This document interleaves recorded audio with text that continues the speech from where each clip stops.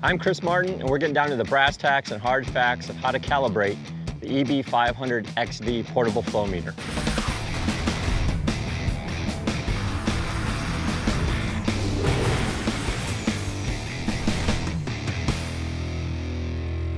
To calibrate the EB-500-XD flow meter, we are using a 7/8 smooth bore. We have a screw at the end of the line that has pitot the smooth bore for 50 psi. At 50 psi and a 7/8, we know it flows 160. Looking at our flow meter, we're still a little short of 160 gallons a minute. To recalibrate the flow rate, I'm going to hold down the mode button until I have dashes.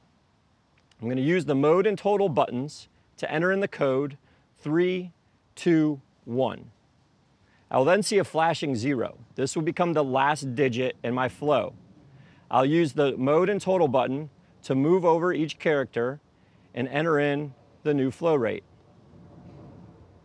When I have the flow rate that I want, I hold down the mode button, then the total button to lock in the new flow rate. The total button can be used to show how many gallons have been flowed this session. I tap the total button and use the number times 100 to show we flowed 900 gallons of water in this session. To reset the total flowed, I'm going to hold down the total button till I show a 0. I'll tap the total button to get me back to the flow readout.